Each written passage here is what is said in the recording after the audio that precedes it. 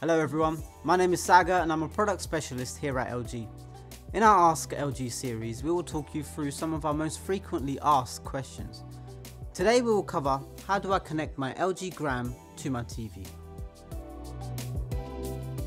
There are two ways you can connect your LG Gram to the big screen. First, using a cable connection.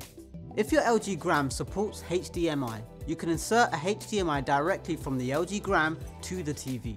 Once connected, simply press the input button on your remote and select the port used for the LG Gram. From here you can choose to duplicate and extend the LG Gram screen via the laptop display settings. The other option is through a wireless connection.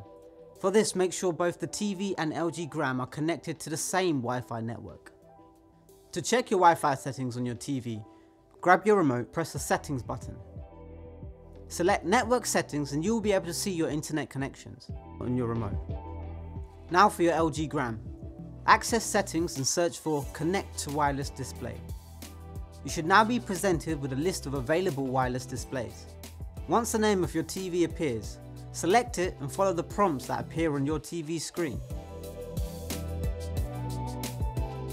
Now you are ready to view anything on the big screen.